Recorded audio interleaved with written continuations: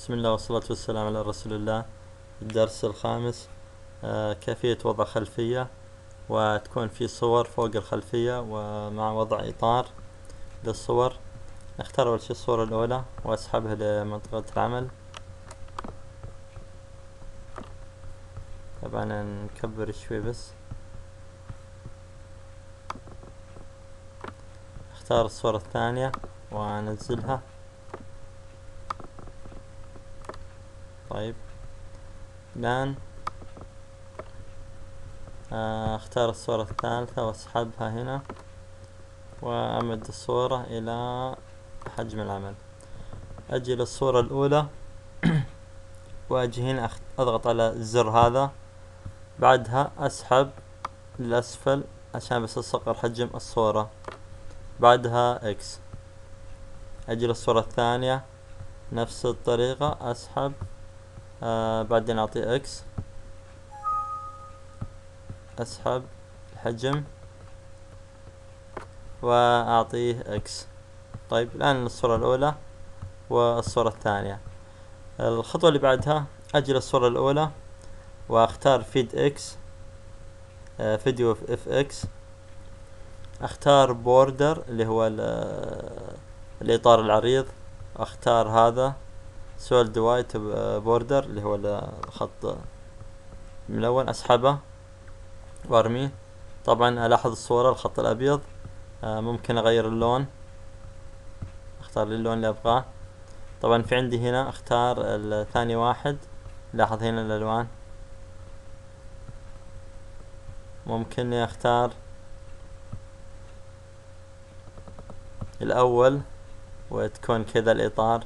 طبعا ممكن نصغر الحجم، ممكن نكبر الإطار، نختار اللي بعده الشكل اللي نبغاه والألوان اللي نبغاها، بعدها إكس. أوكي، أختار الصورة الثانية، نفس المكان ونفس التأثير، أسحبه وأرميه. نختار مثلا الشكل هذا، نختار الشكل هذا. طبعا ما في ألوان لأني اخترت بدون حدود للصورة. اضغط اكس. الآن طبعا إذا بعرض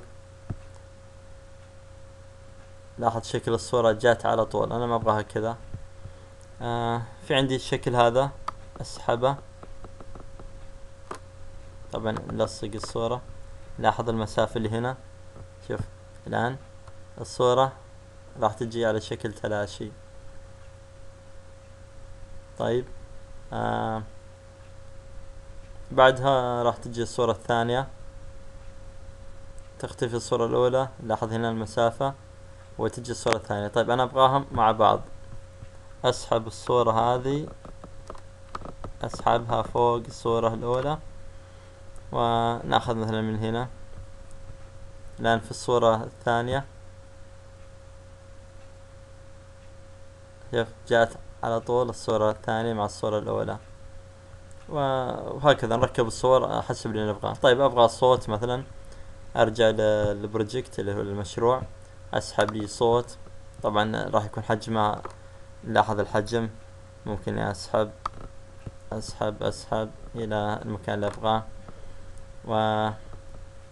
ونعرض من البداية نشوف الشكل اللي راح يطلع معنا. لاحظ هنا على طار الفرح نحكي حكاية حفلنا الليلة، حكاية عن طموح كبير في رؤيتنا تفاصيله. على طار الفرح نحكي حكاية حفلنا الليلة. طبعا الجزء هذا، الجزء اللي هنا ممكن أكتب إهداء، أكتب أي شغلات ثانية وأدمجها مع الفيلم حقي. هذه بصورة مبسطة، والسلام عليكم ورحمة الله وبركاته.